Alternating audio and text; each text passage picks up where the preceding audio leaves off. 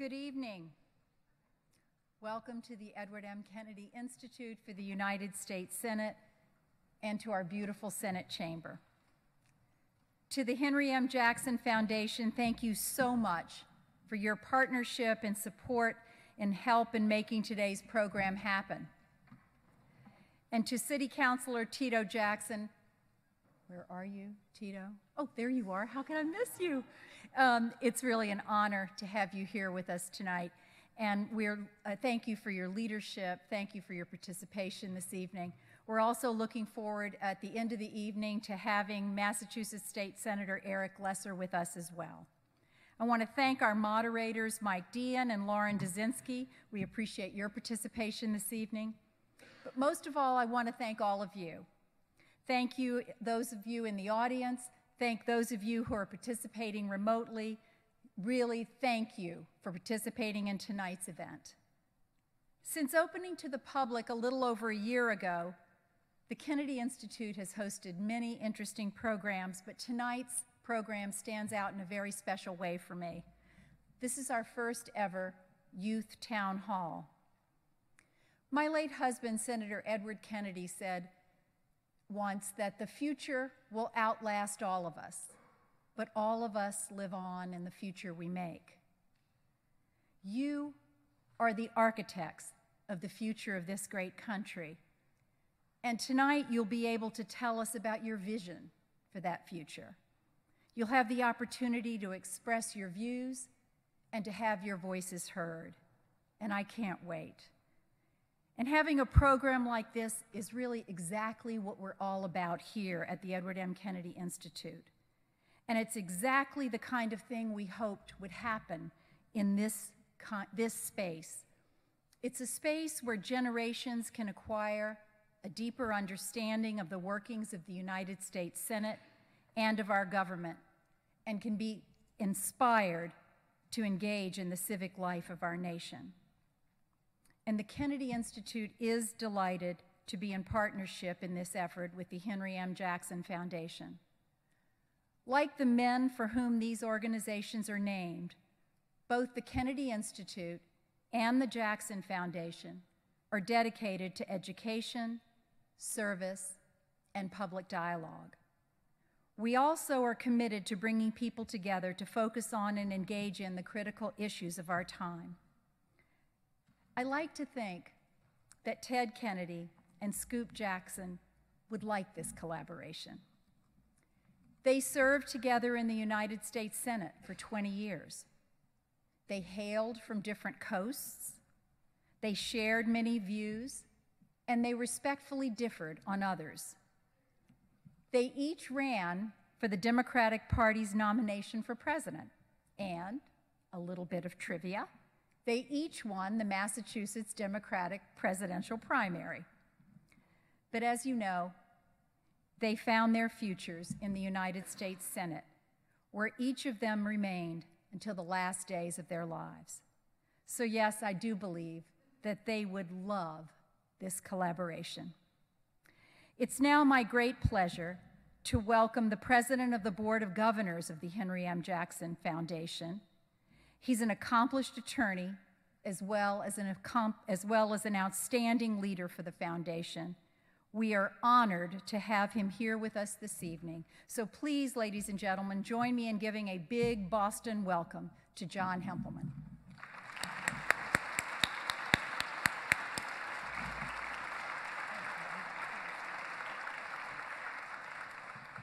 Well, thank you, Mrs. Kennedy, and good evening, everyone.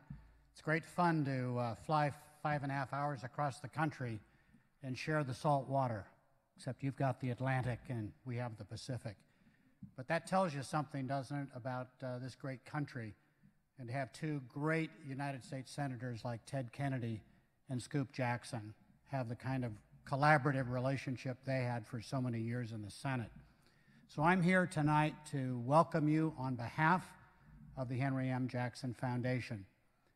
For more than 30 years, we've been trying to pursue the legacy and advance the legacy of Scoop Jackson on issues like foreign affairs, the environment, human rights, foreign policy, and most relevant for tonight, civic engagement, civil dialogue, bipartisanship, being able to have intelligent and articulate differences of opinion and yet come together to make progress.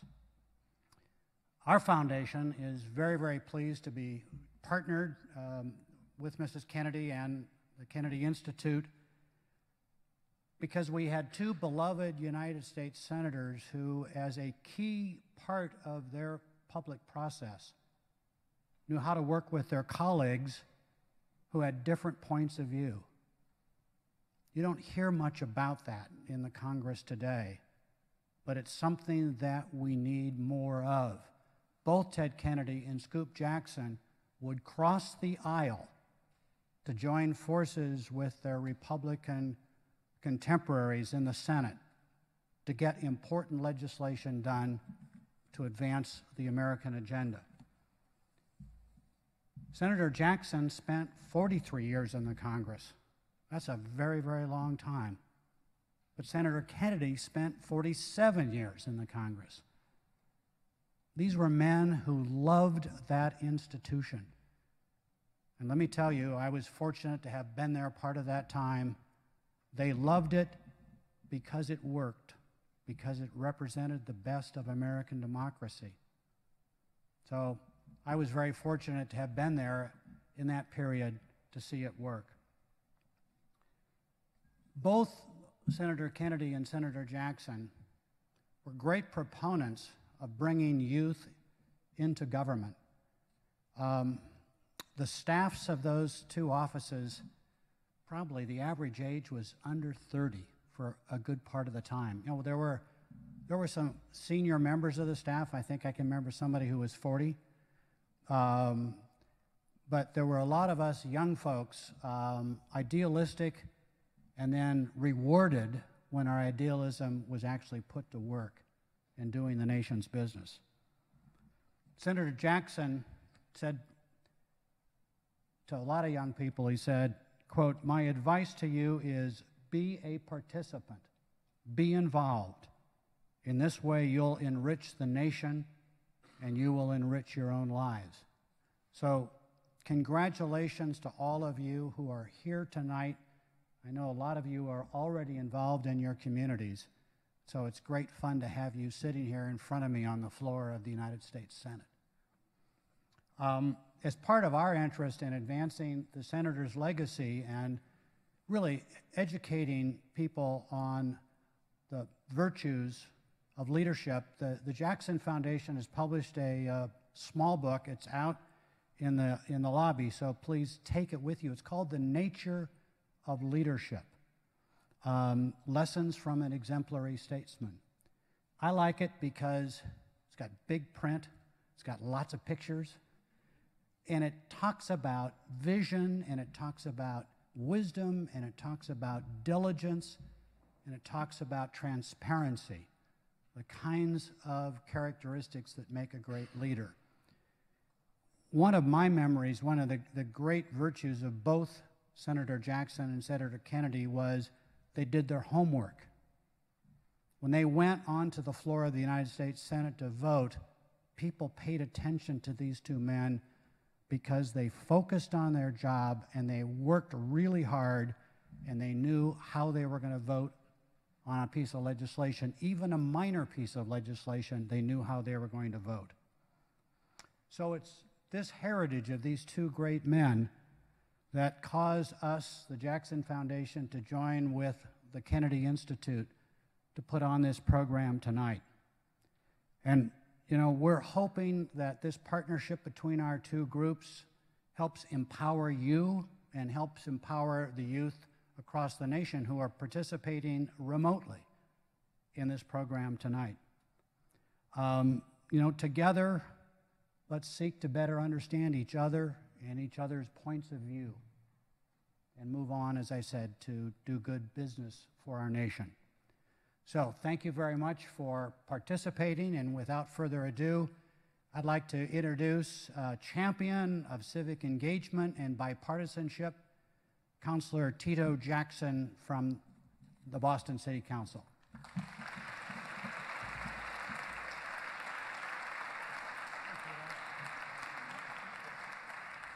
Let's give it up one more time for John and the Jackson Foundation. Let's also give it up for Vicki Kennedy. We can feel your husband every single time we walk in here.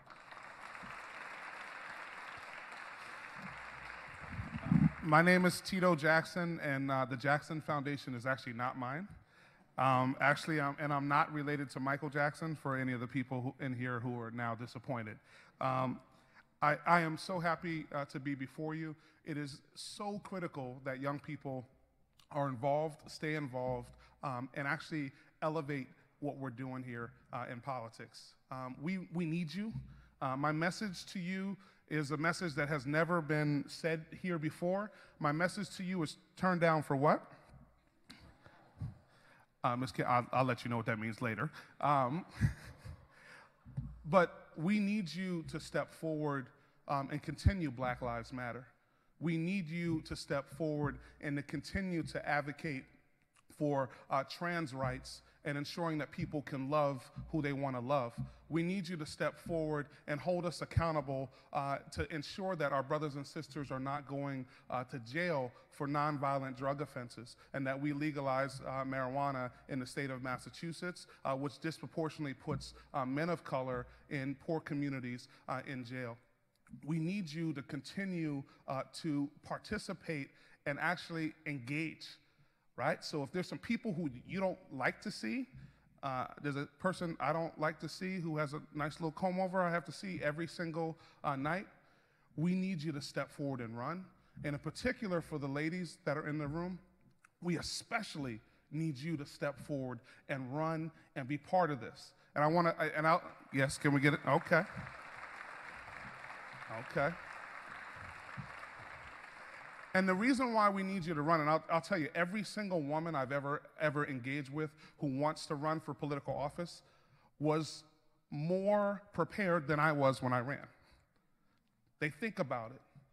They actually measure a lot more before they cut. We need your voices. And sisters, women of color, we especially need your voices at the table. I also would just note shortly that it's always been young people who've changed this country, right? Every social movement in the United States of America had young people involved in it.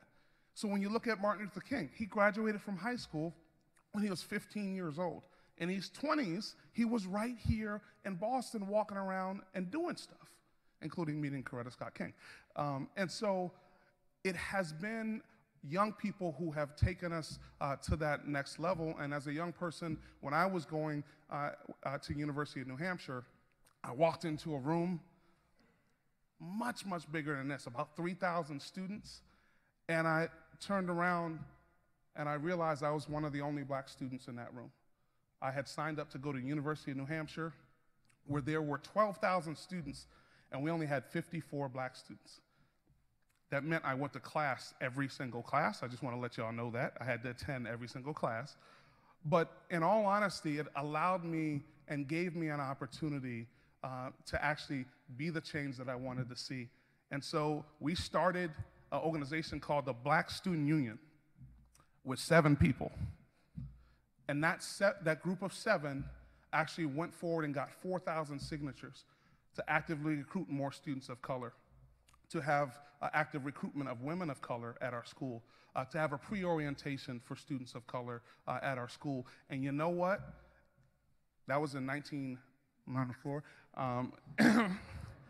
And in 2016, instead of 54 black students, we have 550 black students at the University of New Hampshire. So I would submit to you, young people, your condition is not your conclusion.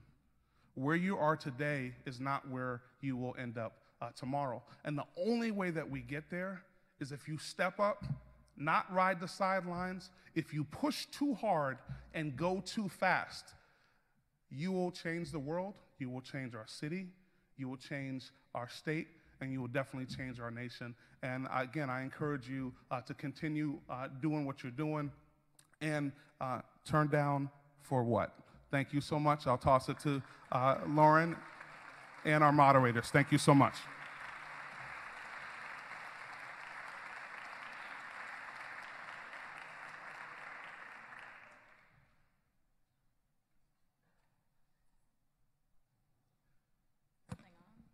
Now it is.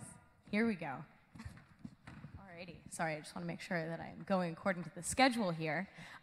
Good evening, everyone. As millennials ourselves, both myself and Mike Dean here are thrilled to be with you tonight. My name is Lauren Dezensky. I'm the author of the Massachusetts Playbook for Politico, as well as being a reporter for Politico in Massachusetts. And if you don't subscribe to that morning email, you should right now, please. As it is the only morning email one should read. I'm Mike Dean. I am WGBH's State House reporter. I'm on the older side of the millennial spectrum, I think. So hopefully you won't kick me out if I sound stodgy and old. We'll try not to. I also have the privilege to host the Kennedy Institute's regular trivia night that we have downtown every couple months. So please check that out. Please do make sure that you filled out those surveys on the tablets. I think pretty much everybody has. And remember, this isn't exactly like the real U.S. Senate in D.C. It's high-tech. You're allowed to have your phones on. And so please follow the conversation. We're using hashtag #YouthTownHall. Tweet it. Now let's get to it. Like I said, you all took a poll prior to being here, either before you arrived or on the tablets you have in front of you or on your mobile phones. And I guess we're going to go through the results of all of these polling questions and see how they are. Survey says. Well, this is who is participating in tonight's conversation. And this is the demographics of the audience that is in the room and with you.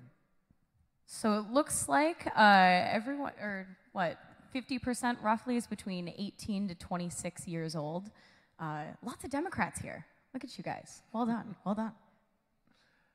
Yes, it's remarkable. I'm curious about those other ones. I guess, well, honestly, it's the orange section that I'm interested in, so maybe we can focus on a few of those and see where the independents in the room are looking at trying to get their voices heard. Racial categories, I think that no surprises for this kind of crowd here. But again, we see the diversity that towns like Boston and that any urban areas, or really the university areas that this town brings in, it really goes across the board. Although most everyone is from New England. But we have our Seattle area folks, so thank you for joining us there. Excellent. What is next? So we can go on to the next. Apologies. Let's get to the meat of the conversation. We will read each poll question one by one and reveal its results. After each reveal, we'll turn to all of you for your thoughts. We want to pick your brains in the nicest way possible. If you would like to comment and share why you gave the answer you did and you are expected to explain your answers, you will show your work, please and thank you. We have a member of the team to bring you a microphone so that everyone can hear you.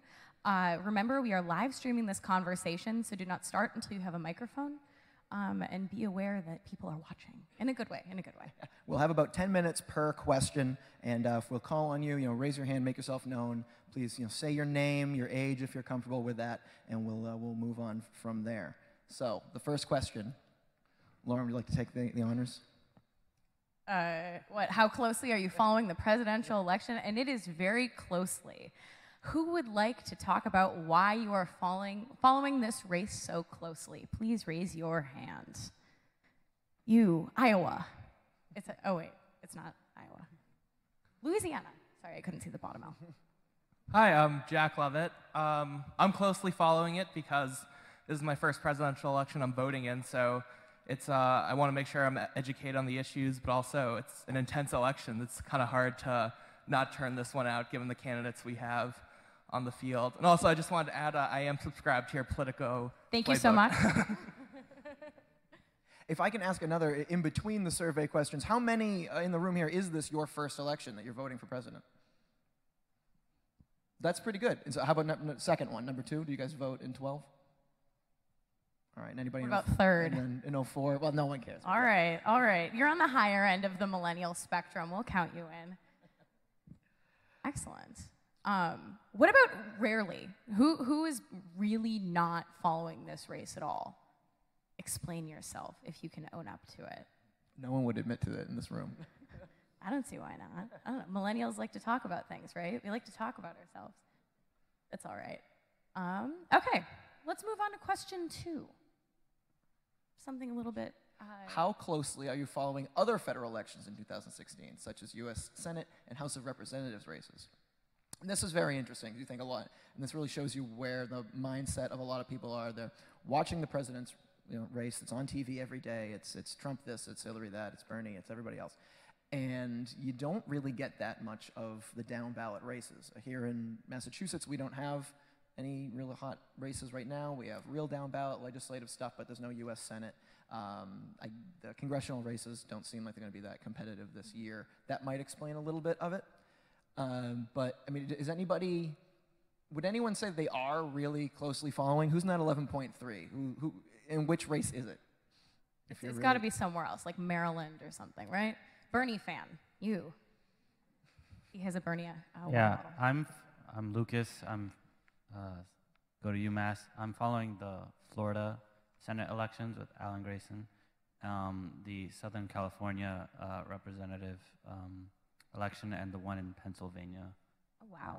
Yeah. So. Staying busy. Now, why are you following those races specifically? Well, I'm a Bernie fan, so if Bernie doesn't win, I want to make sure that we can get more progressives around the country and not just here. So that's a really interesting statement. I'm really glad that you said that, because one of the questions that I've kind of had as an observer in this race is that with Bernie Sanders supporters, and Trump supporters to a certain extent too, a lot of the people that are engaged by the campaign aren't necessarily, they're new to how the process works. And so one of the things, specifically with Bernie Sanders, with some of his proposals, like, making college tuition free and, other things, so much of his proposals will rely on passage in Congress and making sure that it's not just the executive branch. He has to be backed up by the legislative branch. And so I've always been kind of curious to see to what extent Sanders supporters and Trump supporters and kind of everyone understands that, Washington gridlock isn't resolved by just removing the top, right? You have to go down ballot as well. I think a Sanders supporter would respond to that saying that that's why you have to build the movement. You have to have a revolution. And right now it's centered around his campaign. I'm very interested in what Senator Sanders does. If at the end of this convention he goes through and Hillary gets a nomination, let's say, what does Bernie Sanders do next? How does he keep this momentum? There is obviously a huge bit of just inertia that's following this, especially with the youth vote and the issues that these people are interested in. And you see figures like Elizabeth Warren, like Bernie Sanders, who can carry that torch, and how they do it and where they do it, not only in 2016, but now in 17 with a new president and a new Congress. Those are very interesting questions, apparently. But we'll see how many people care all that much versus the sexy presidential, election that we're having exciting right now. but it's local politics that really matters. Informal poll: how many of you think Hillary Clinton, should she be the nominee, should pick Bernie Sanders as her VP? Who thinks that that's a good idea? Raise your hand. Wow, awesome. What about if Bernie gets the nomination? Should he pick Hillary as his VP? No. What about Elizabeth Warren? Yay! There's always a Massachusetts connection. Fantastic. All right, let's move on. What is Can we get question 3? Question 2? We can read it. We'll do it live. All right. The presidential candidates are addressing issues that are important to me and other young adults. Agree or disagree? And it looks like somewhat agree is just over half. That seems about right. Strongly agree, a full third. Wow. That's very positive. I'm quite surprised by that. Is it the college thing? It could be. Somewhat disagree at 12% and strongly disagree at 2.8.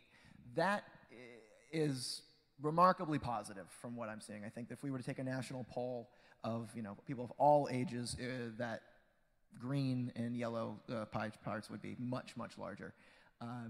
Anyone want to speak to that? Anyone who does think that things are being addressed over here?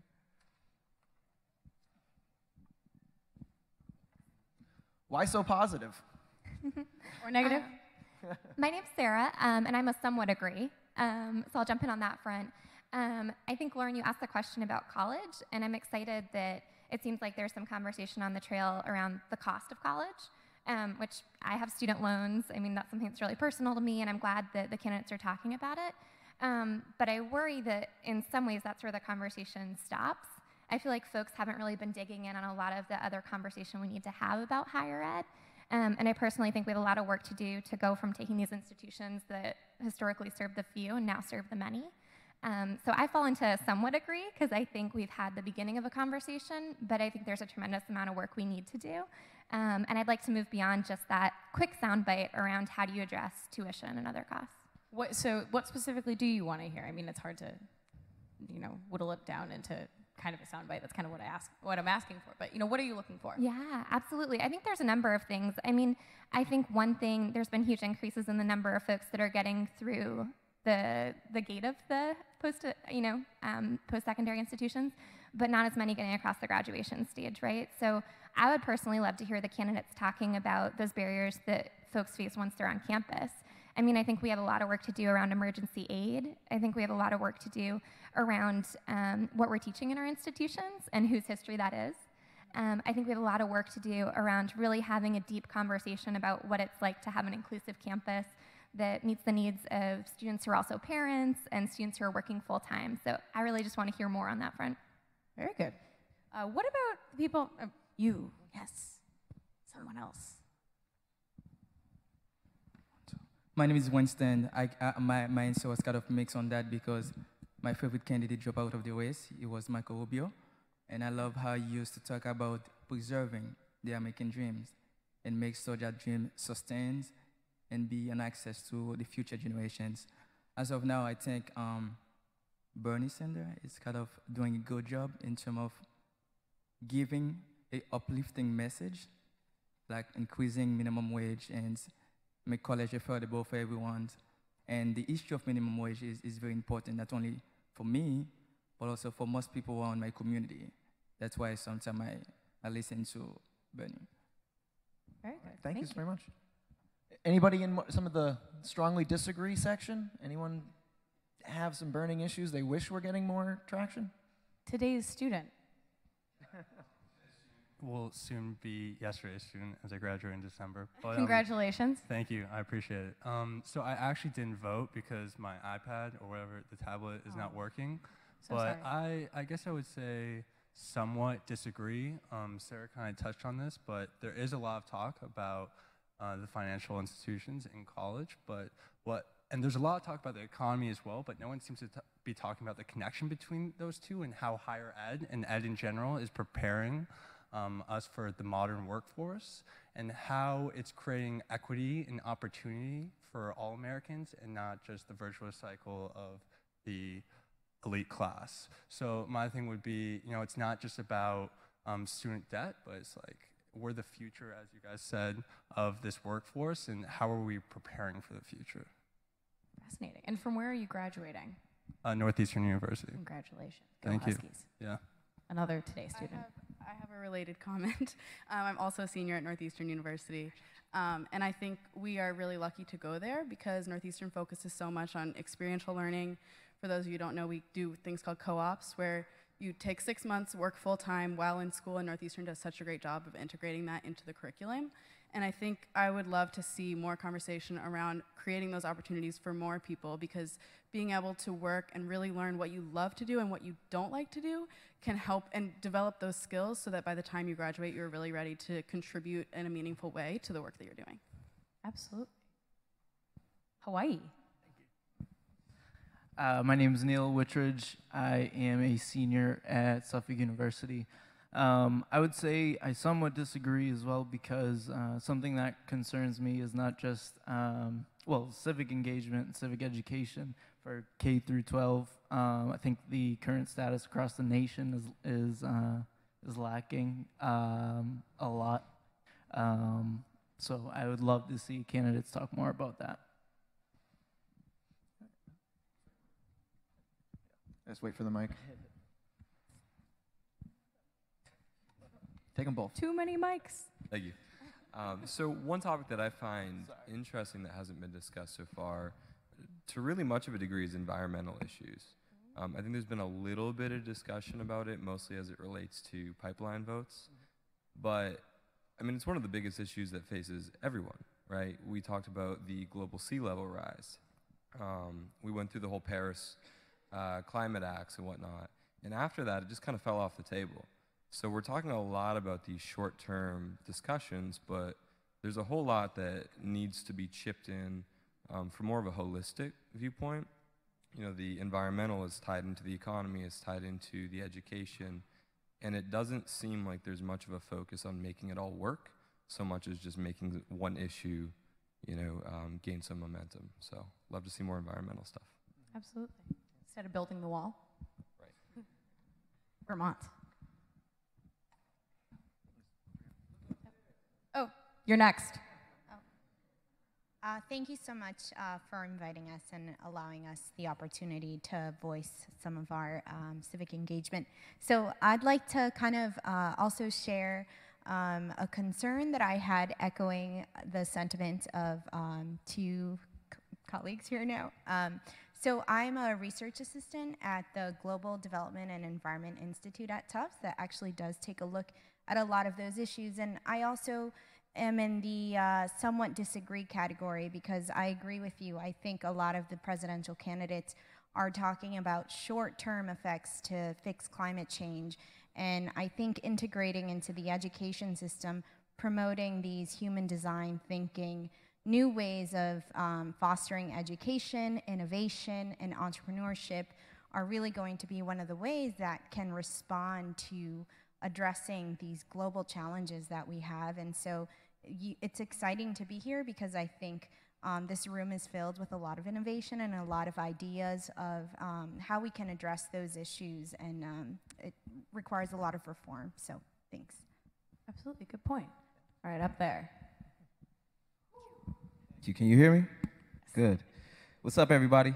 I'm James Mackey. I'm a community organizer at Teen Empowerment and a lead organizer for Opportunity Youth United Boston Community Action Team. And so I said strongly disagree because I work in low-income communities, and there is 5.6 million young people that live in low-income communities who are disconnected from work and school. And if we give them more opportunity, then the environment that they live in, their community, will become a better place.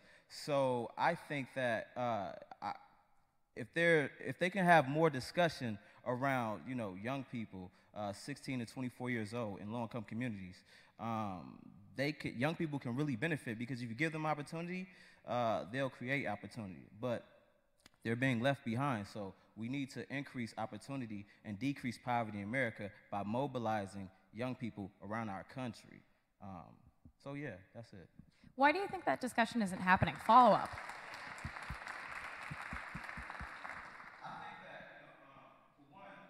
A lot of young people in low-income communities are not voting and don't understand the power of voting. And so there's a story that I'll quickly tell you. I used to live in Columbus, Ohio, and I had an opportunity to meet with a representative that's campaigning for their seat again for 2018.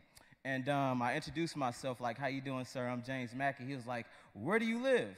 I'm like, I live in Boston. He was like, oh, well, you don't matter to me.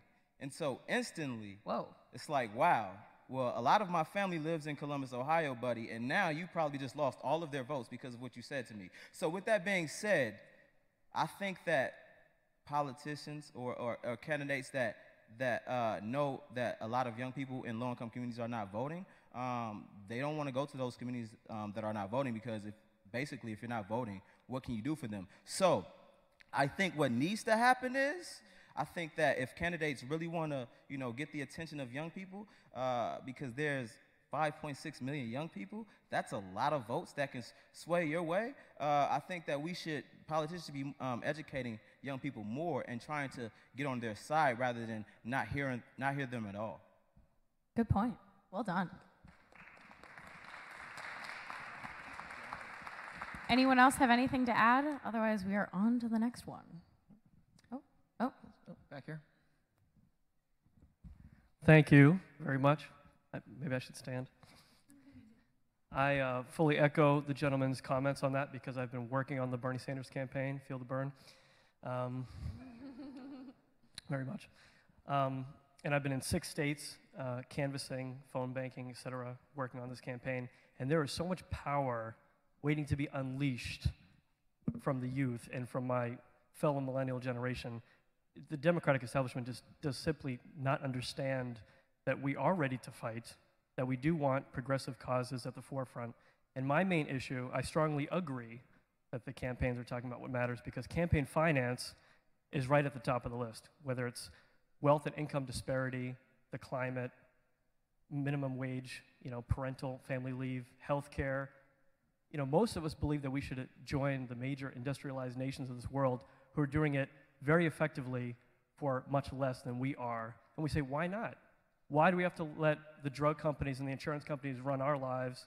Why do we need to allow the elites of this country, the wealthy, the well-connected, the influential, to just own everything?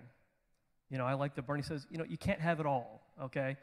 So majority of Americans believe in some of these major issues that we care about, but because of campaign finance, because, in modern presidential elections on the national stage, you have to beg millionaires and billionaires for money.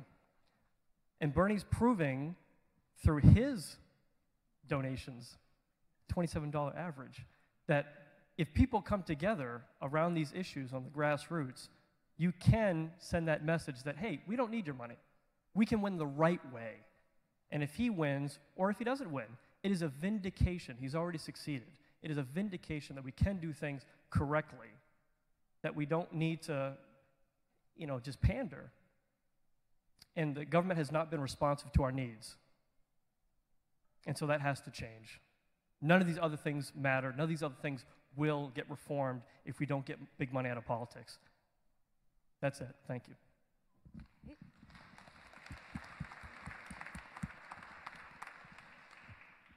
All right, I think, gentleman from Maryland. Sorry, there's state little name tags everywhere. Oh, they can't see them, can they? Right. Just making sure. So my name is Angel, and I simply, I really understand the point that you made, and it's very well noted. But my one counter to that is that we've seen in states like Florida and the whole Stop Trump movement that they spent upwards of $100 million, and somehow it hasn't influenced how people are voting. He's still winning. I have the luxury and with the privilege of being able to work in the legislature, and I can tell you that I have yet to see one instance where someone's donation has influenced how someone votes, whether someone takes a meeting. Most of the people that I've encountered have an open door policy, and that's just the experience that I have. I would fall under the strongly disagree category, adding that, because I feel like, as someone mentioned earlier, the conversation has always been simply about how expensive college has been, but it hasn't been about why college has been as expensive as it is. They don't talk about the nitty-gritty issues of we talk about executive pay, but we don't talk about how some of the presidents get paid exorbitant amount of money, and you see that whether it's at a public institution or a private institution. The example I always give is the President of the United States makes $450,000 a year. And I like to think he probably has the toughest job in the world. But then you have a president of a university making $1.3 million a year, and frankly, I don't think that matches up to the description of the job. So, I mean, is it the only reason why college costs have gone up? No. But do I think it's a contributing factor? Absolutely. So that's what I have to say. Who are you working for? Rep. Petroselli? Excellent. All right. Anybody else? Someone else? Someone else? Hi, everyone. My name is Haiti Castaneda, and I'm representing here at Boston. I would like to see more of a focus on immigration reform. I feel that it's a very touchy subject. In all the presidential elections, I've seen that it's been more of a method of using to gain, the votes, but I don't see a strategic way to solve the issue. Being that my parents are immigrants, I definitely struggled with that a lot in terms of paying for school. And that's something that is very frustrating because I know that I'm smart enough to go to school, but then again, there isn't a path to help somebody get to where they are. I think it's our responsibility as humans to help others get to where they want to be because that's who we are as a country. We help people get to where they want to be. I mean, everyone wants to be part of the American dream. So it's very important to reform immigration to something that will be just help others get to where they want to be in their life.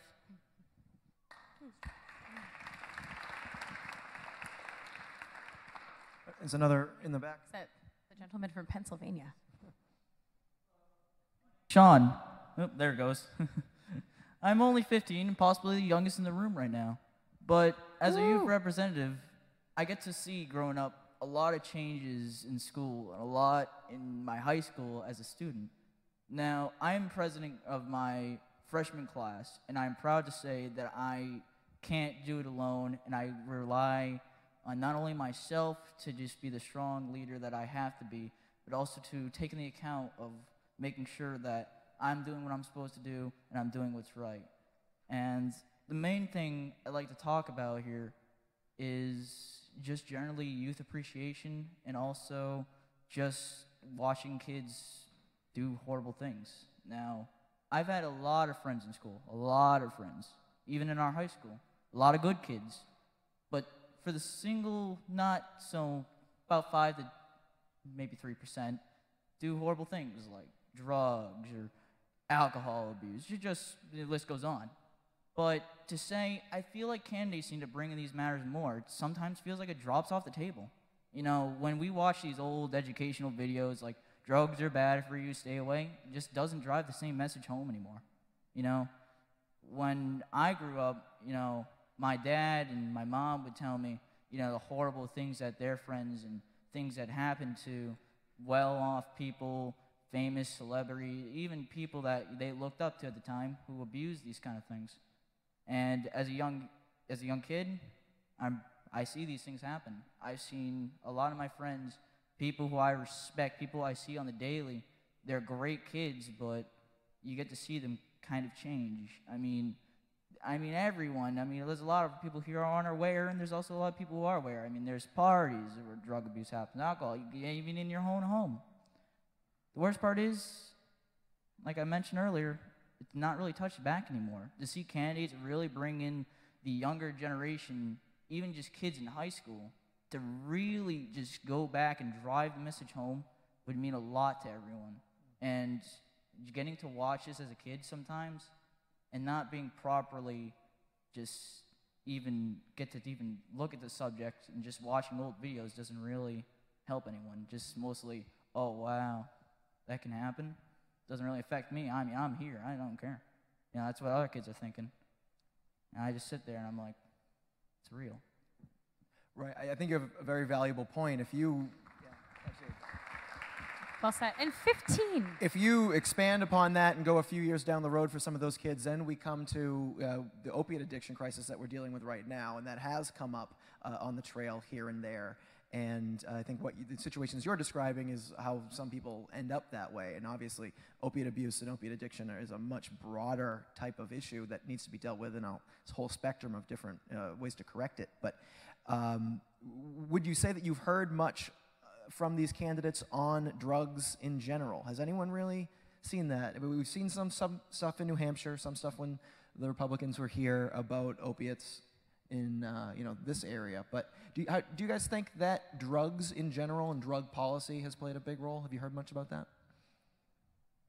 No? Well, add it to the list, I guess.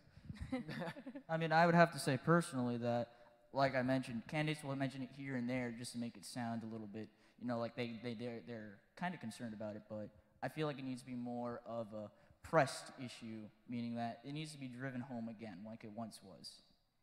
And like I said, as a young kid, it's really unheard of for someone my age to really speak out about this.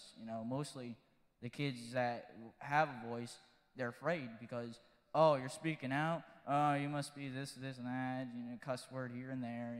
It's just how it is in high school now. I mean, it's how it always was. I mean, you remember all back if your old high school days, freshman, sophomore, whatever.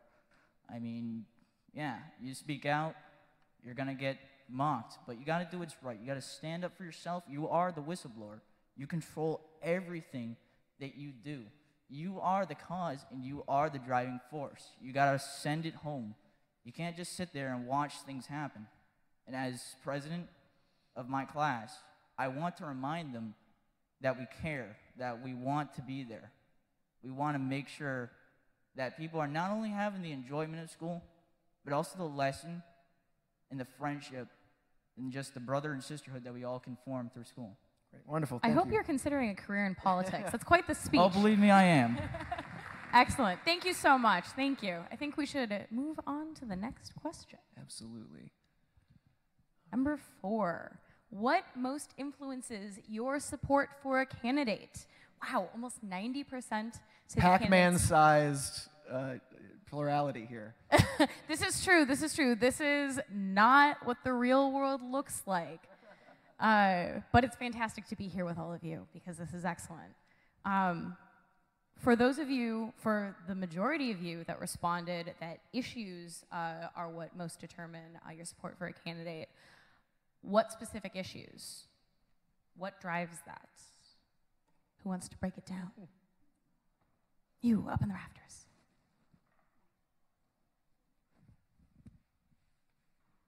I'm Rachel Fagan. I'm from Dorchester.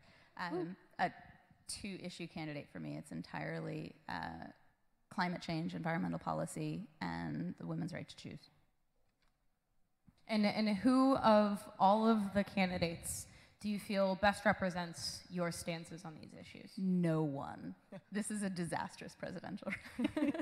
Can we quote you on that? Yeah. Excellent.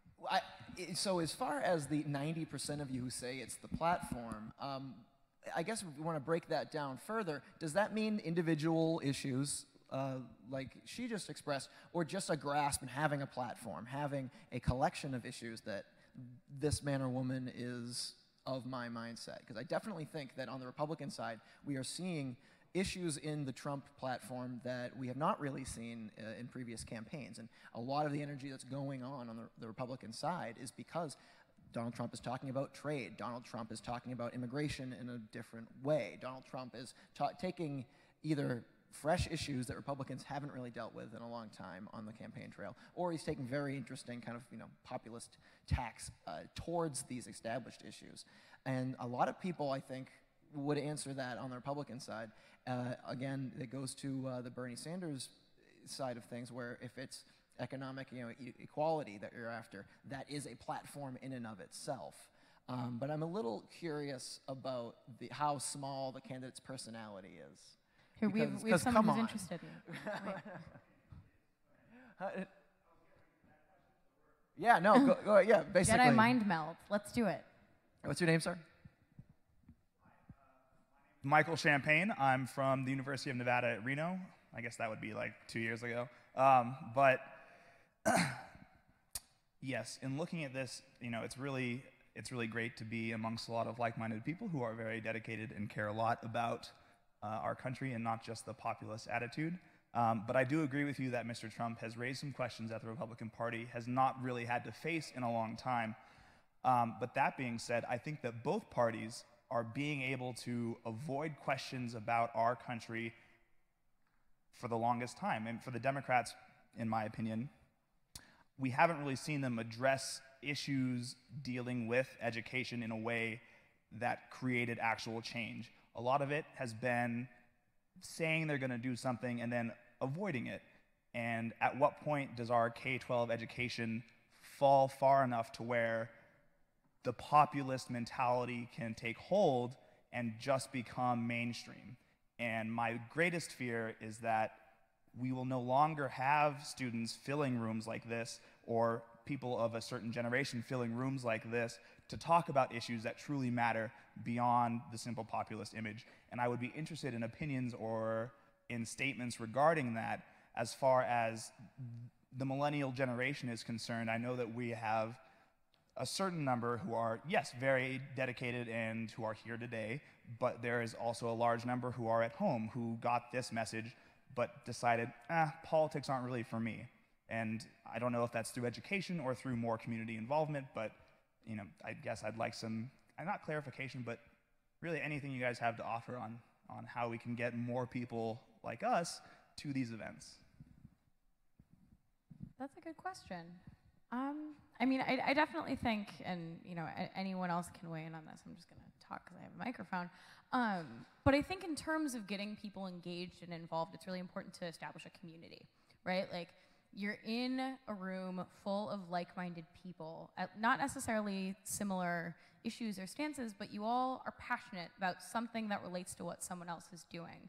And when you know that you have people that you can turn to when, say the news is breaking that IndyCar is pulling out of Boston, you can pull up a couple different people that you can text, or, you're out to dinner with people already, and you can have these conversations that maybe you wouldn't necessarily have in any other settings. I think creating these communities of sorts and, surrounding yourself with people who are passionate about these issues and want to talk about these issues helps expand that to a certain extent. But there's always that process of, how do you find these people? How do you reach out? I think social media is really important. Hashtags, Facebook. It sounds really ridiculous, and I feel like it's kind of like beating a dead horse to a certain extent, talking about like hashtag activism. But I gotta admit, like hashtag Black Lives Matter opened up my eyes to issues within the Black community and communities of color that I didn't know. And I think that's really important, and it shouldn't be understated or forgotten. But I'd love to know, what other people think about, how do you get people involved and how do you stay involved? You look like you've gotten a few people involved. What's the? Are you live streaming this? What's the secret to success? So yeah, I work with young people. I work with community organizations. I work with politicians. I work with police officers. I work with everybody. And I'm willing to work with anybody in this building. So with that being said, I think one thing that we have to figure out is like what are people's organizations' core values, and what is it that they really care about? And we really have to align those core missions, core values to really drive a mission to change the communities or issues that we talk about. So one thing that I do when I go speak to young people about, Opportunity for United and why it's important for them to understand the importance of voting before I actually ask them to, are you voting or are you voted? I ask them about issues that takes place in their community. If they had one thing that they would like to change around their community, what would they change and why would they change it? So I remember a young person was talking about, how in Boston the schools are not funded as well as the schools in Wilmington or the other schools outside the greater Boston area. That's a prime example. So who's in position to make the decisions around the funding streams that's for BPS?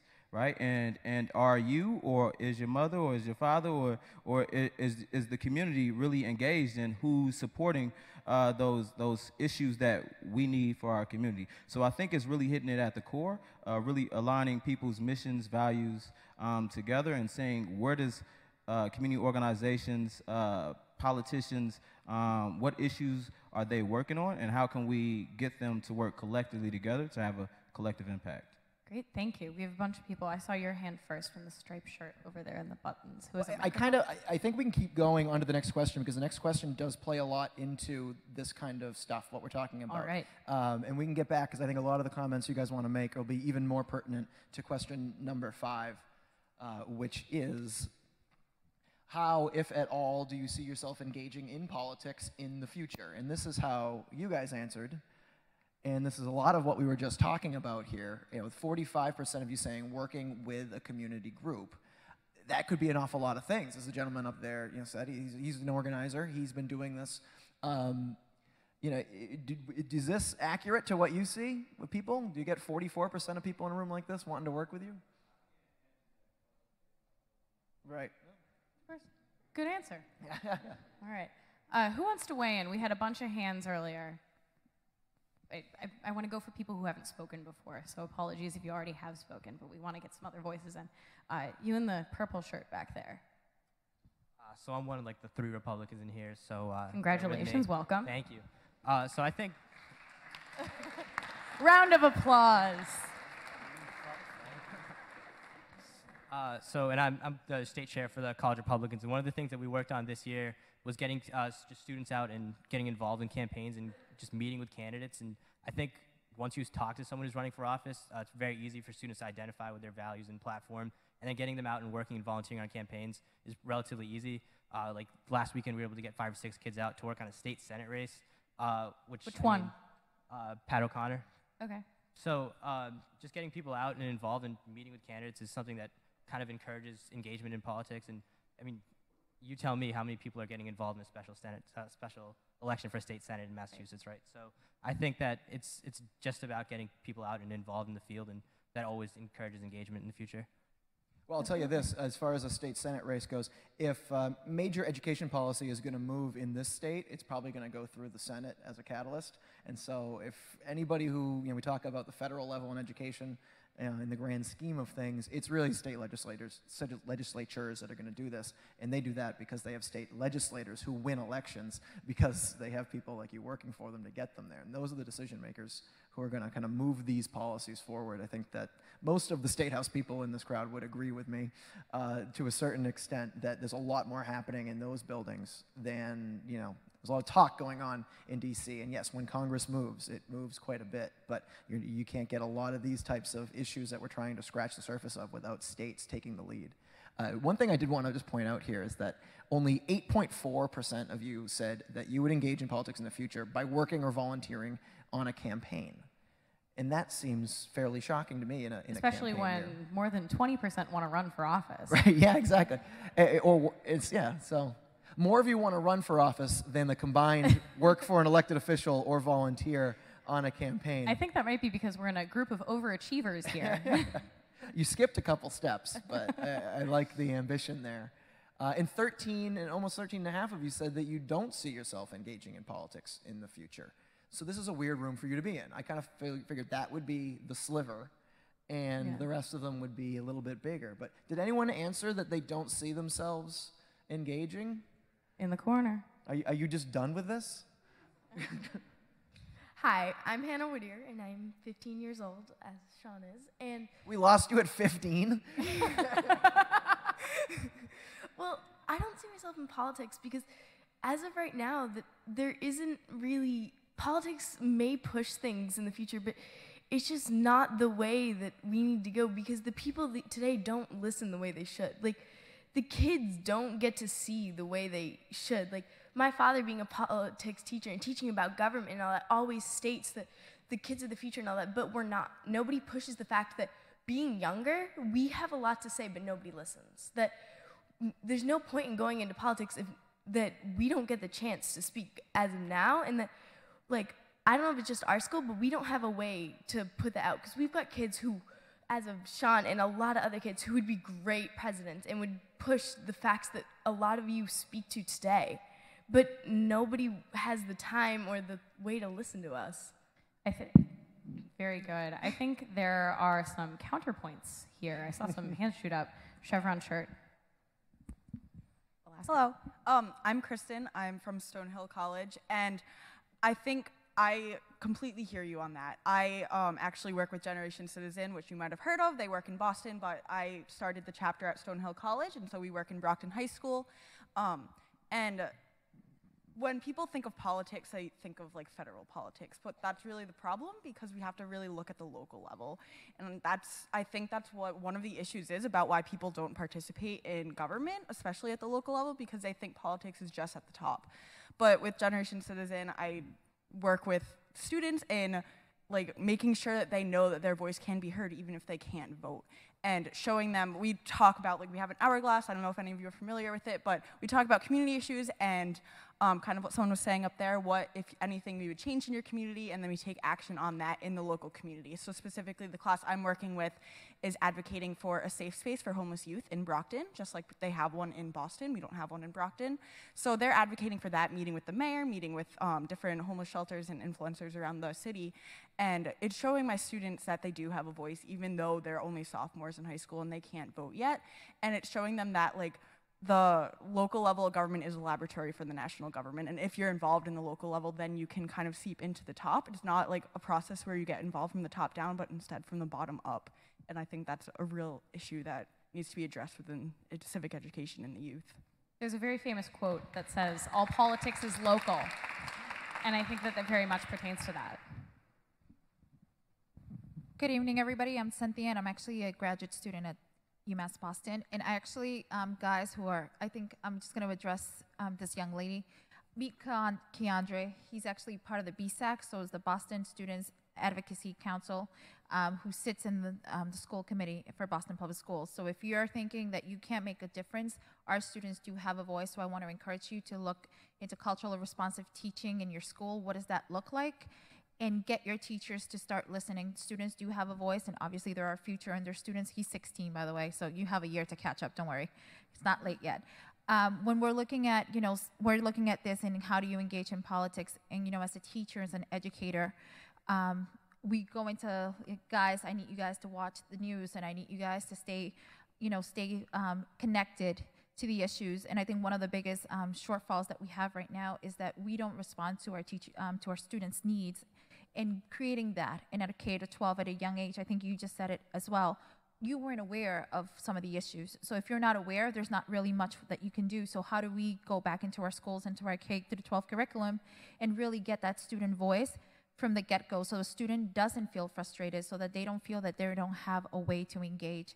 So, I'm super excited to be here with all of you guys, because it's amazing that so many people want to push forward. So whatever issue it is and whatever political party you are, I know you're in the minority right now, just keep pushing along. I think student voice is definitely there in whatever platform, whether you're in obviously K to 12, grad school, master's program, whatever you're doing, just keep pushing along. I think this is the chance for us to really make a change.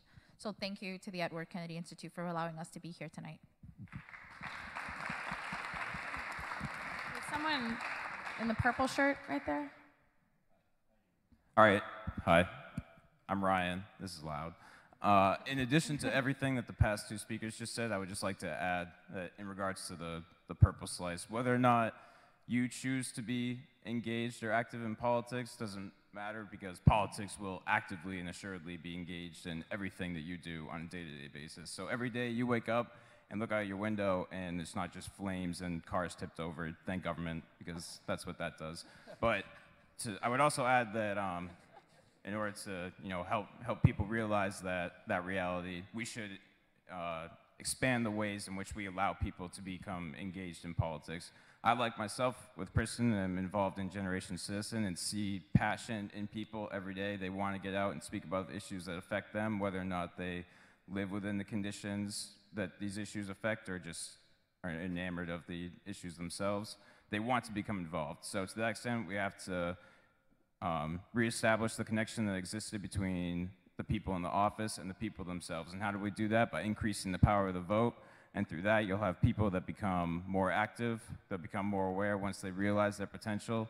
And I think that whether or not you agree with candidates like Trump or Sanders, you have to admire the ways in which they've rallied these people who have forgotten their obligation to participate in this democratic system we have, because we need to channel those tactics in a positive way that helps everyone realize that potential once again. Thank you. Very good. I'm folks upstairs. Okay. One up there before we move on? Sorry, guys. Good evening. My name is Jessie Milberg. I am interested in this participation because what I think we're about to face in the millennial generation is a crisis of identity. What we continually fail to believe is millennial is more than just an age group. It's really a belief system, how we see the world, how we interact with it. And what I like to call earliest millennials, some people call the oldest millennials, are now old enough to run for president. And we continually see ourselves as students first. And when people talk about millennials, they think students. They don't think citizens. They don't think contributing adults. And I think that's one of the biggest challenges that we're facing is how do we talk about ourselves no longer as students, but as contributing members of this society in which we have the right and expectation to participate. You know, we have so much more to contribute than being a student first. The student can be part of us. We're still learning. We have doctors now. We have people getting married, having families, not quite so many being able to buy homes, but you know, there's a lot of issues there. But the biggest challenge I've always seen is when we talk millennials, it's always someone that's less than. because they're not yet old enough to contribute. But I would challenge that. We can contribute. We are of an age group that can, and it's more than just an age group. It's really more how we see the world, and I think we need to, as a group, say, you know, we are participants. We are able and eligible to run for office, to participate in groups, and I think we need to embrace that. Absolutely, good point. Take the other ones up there, too. Hello, my name is Nia Evans, and I'm with the Boston NAACP, and I am not a millennial. However, I made it into this room because youth has been redefined by this invitation as 18 to 40, and I am in that age group. Welcome. We've been on this question for a while, and actually a few people have said some things that I've been thinking about with regards to participation, engaging in politics. And my immediate thought is how we define engagement to begin with. It's a little expansive up here. There are 5 categories on this pie chart, but there are definitely more. And so my immediate thought is not asking if you see yourself engaging in politics, but asking how people are already engaging in politics. And I think the gentleman Ryan talked about this just a couple of comments ago, saying politics is already engaging us. And I would add to that and say we are all engaging in politics in some way, shape, or form. And for those of us who do various aspects of this work, it is up to us to figure out how that engagement is taking place beyond what has already been sanctioned. So beyond voting, beyond working on a campaign, beyond running for office, beyond working for a community organization. I believe if some type of poll or survey were done, we would see that almost everyone has some type of conversation about some type of issue, and I would call it engagement. And then my next step, or my next question would then be, yes, as Ryan said, politics is engaging us all the time. How is politics engaging us? Because as I said, I would argue that we are contending with these issues every day, but it is questionable whether professional politicians, whether other professionals in politics are actually engaging with us in the way they should. As an example, you mentioned Black Lives Matter. One headline that has gone around recently is, if we're talking about Bernie Sanders and Hillary Clinton, we know that the Republican Party is not really engaging Black Lives Matter at all. But even the engagement that comes from Bernie Sanders and Hillary Clinton is seen as transactional.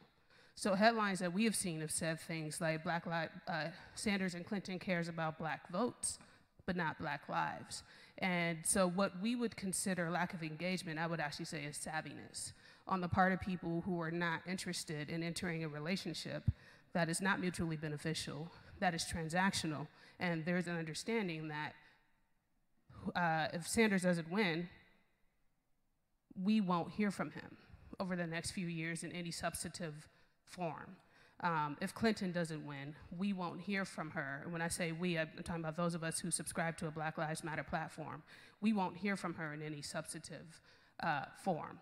So it does not behoove us to engage now if it's not genuine engagement. It's a very good point.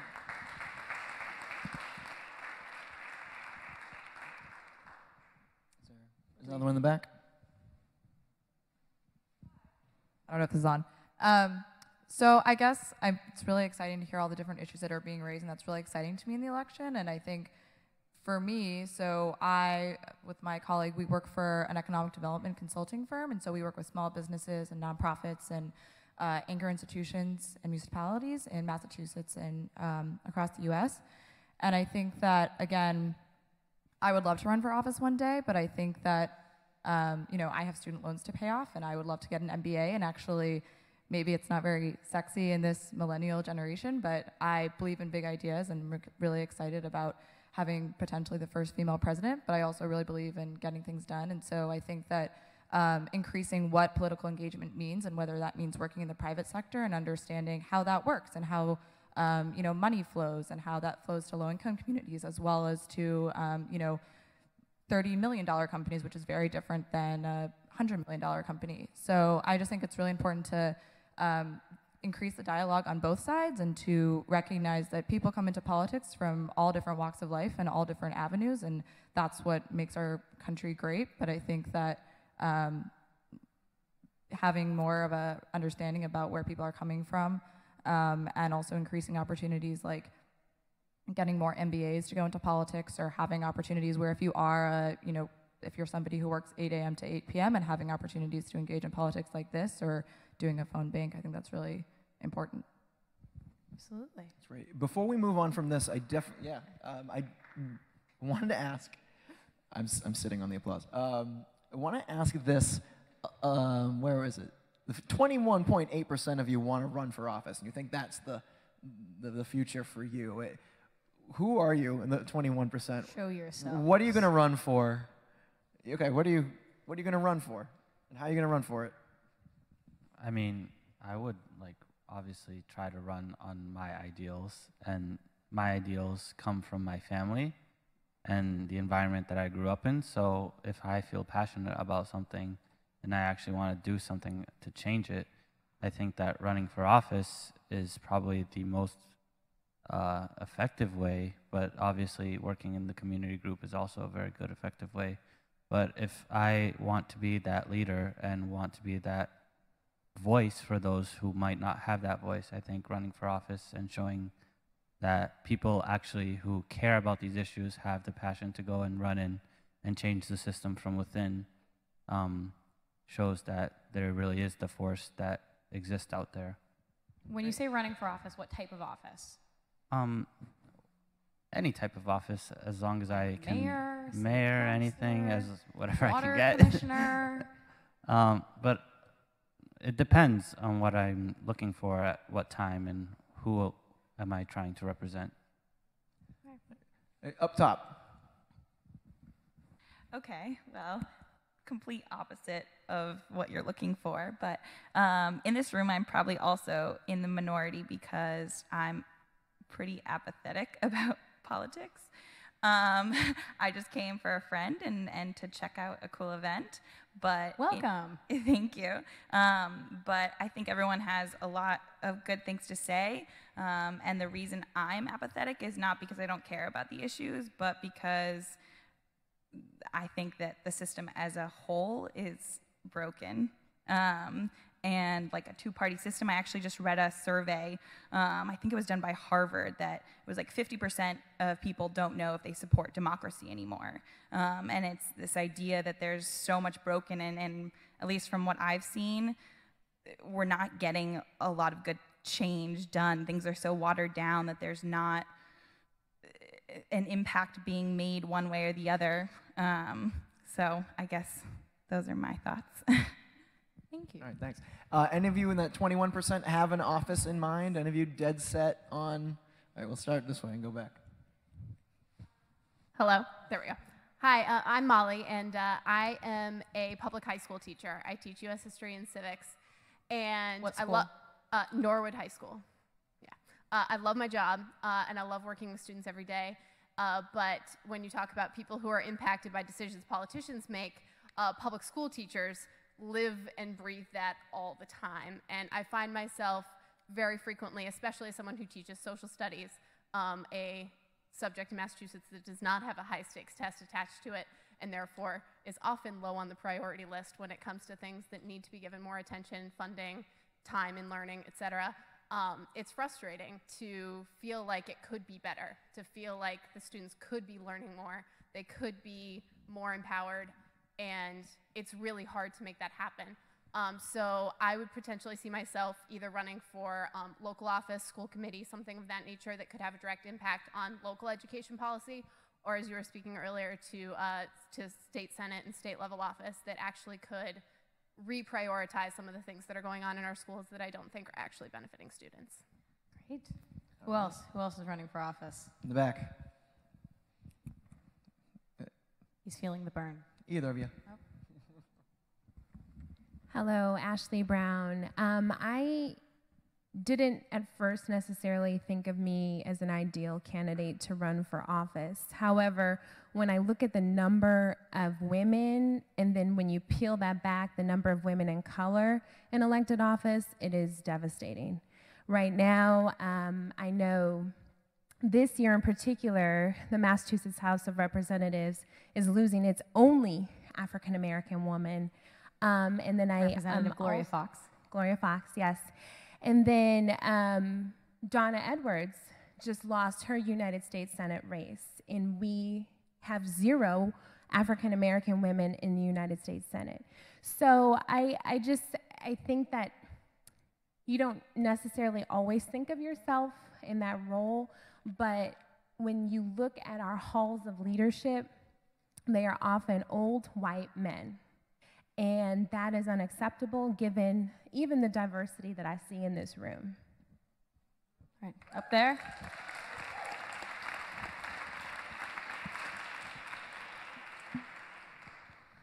Anybody else want to start their campaigns? No, wait, no. He's got it up there. Sorry, right. I was letting you finish again. We're going to keep doing this. Let him keep his own. I'm just going to hold on to that. Just kidding.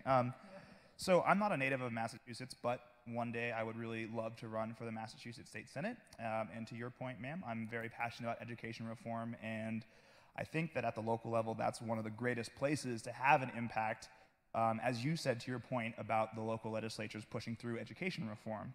And then there's been a lot said. They're trying to push their education. Right. But I mean, yeah, we'll see how that goes. I think a lot of that has to deal with how we've kind of forgot what compromise means across the board. I know we learn it in K through 12 education, but we kind of let that fall by the wayside as we get more and more interested in other topics.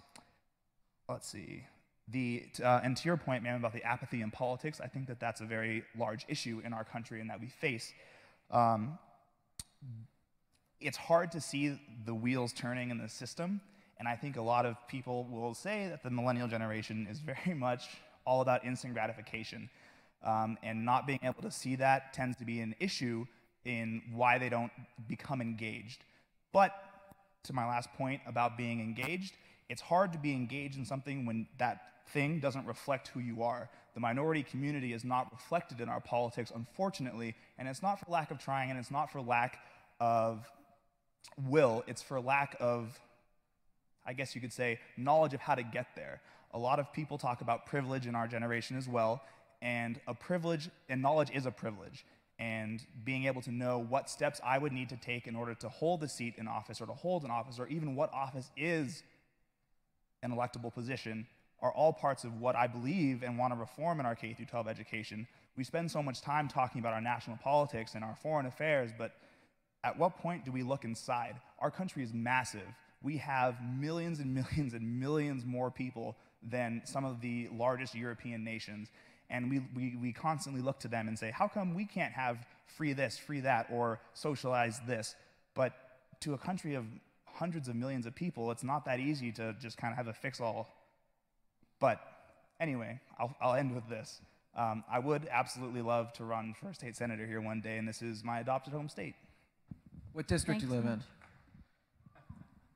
I'm not from Massachusetts. No, I'm kidding. I live up in Brighton, and so it's technically a part of Boston, so I'm not really sure. That would be a part of the things I need to look up. What district is that? It's Brownsburg, I think. There we go. All right, who else is running? Hawaii. Thank you. Neil Wittridge again. I would start running for school committee because I strongly do, I'll take it from there, but I strongly do believe that civic education is the key to, or a partial solution to many of the issues that the country faces. If I could just kind of go a little spiel. Your stump speech. I do have my stump speech. We invited this, didn't we? We did. Sorry. Well, the U.S. Census reported in 2014, 80% of people aged 18 to 29 didn't participate in midterm elections. In the same elections, total voter turnout was the worst it had been in 70 years. With increasingly polarized politics, it's no coincidence in the past 5 years we've had two of the least productive Congresses in our nation's history, with the possibility of a third at the end of this congressional session. going back on the figures, it's almost an entire demographic not being represented in our country. And its research shows that vote influences public policy, and so civic education, I'm not sure if there is conclusive evidence for this, but could possibly increase voter turnout. And we do need, I think the approach we have for civic education is a bit, I don't know, I guess traditional, I'm not sure if that's the word, but we need to focus on service learning and making people understand the core issues in their community. If I may, I work with at-risk youth. I'm from Lynn, Massachusetts. I had a friend, not to get too personal, but I had a friend, and I repeat a friend, 2 weeks ago arrested for, he was possessing fentanyl and heroin. And I strongly believe that civic education isn't just about, you know, memorizing things and facts and history and knowledge. It's about decision making. So I strongly believe that this person who, you know, made very bad decisions, but also is a good person, if he had the right education, he would have made the right decisions. But yeah, thank you. Great. Thank you so much. Love the stump speeches. Can we just keep them to like 30 seconds? Because a lot of you guys want to run for office. Yeah, we'll go around the horn a little bit if you can keep it brief, but I want to get through the rest of the questions. Seriously. So. Over here, yes. Hey, is this on? No. I'm Mike. I live in Somerville, but I originate from Chicago, and I'm in the minority here with the working or volunteering on a campaign. So I've worked on, my first campaign was Obama's Senate seat in Illinois. I'm from Chicago. Throwback. So, yeah. And the veteran in the room then. So Ashley or the guy in Brighton, if you guys need someone to work or volunteer in your campaign, I'm here. But I don't actually plan on running for office. My dad is an elected official in Chicago, and I got to see firsthand how he was able to bring a lot of this divided Chicago community to rally around the first black mayor of Chicago. And so that's why I vote every day, or that's why I think about voting all the time, and try to get other people to vote, because it's not so much about what we want. You know, I think the millennial generation has the stereotype of being it's, you know, all about us, and we have the option of doing this and that. It's also about our past. People voted for some of these progressive policies or policies that you agree with now, but if it wasn't for them standing up for this, you wouldn't be where you are today. So I think that's a really powerful thing to think about.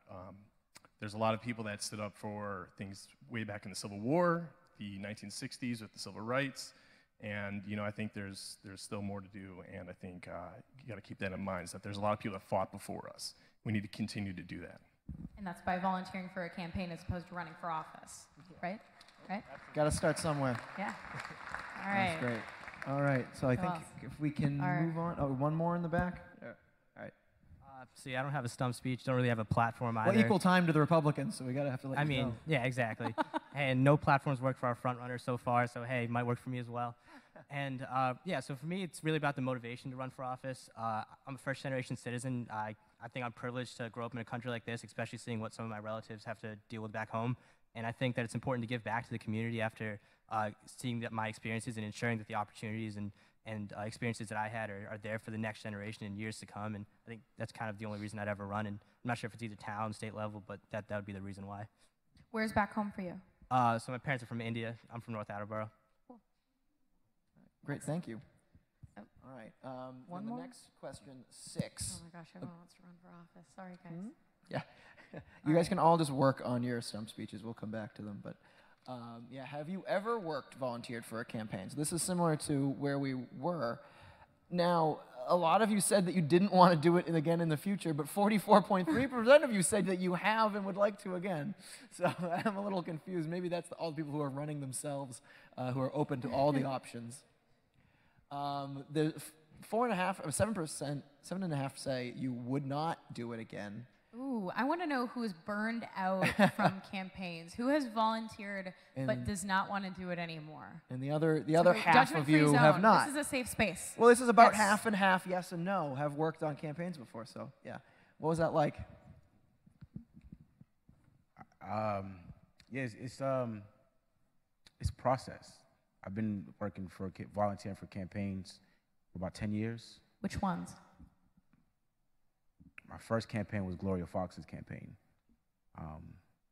It's tiring after a while, especially when you're introduced to a grassroots level of volunteering, and a lot of the change that you're fighting for, there's systems that are built against the very change that you're fighting for. It's tiring. It's tiring. And now that I'm of age to own my business, I believe that the power is first in the people, that you galvanize behind the candidate, then it's in the money. So. That makes sense. What were you doing on the campaign specifically? You said grassroots, but what does that mean? Knocking on doors, holding signs, making phone calls. The basics. Then the latest campaign, well, some of the later campaigns, Elizabeth Warren,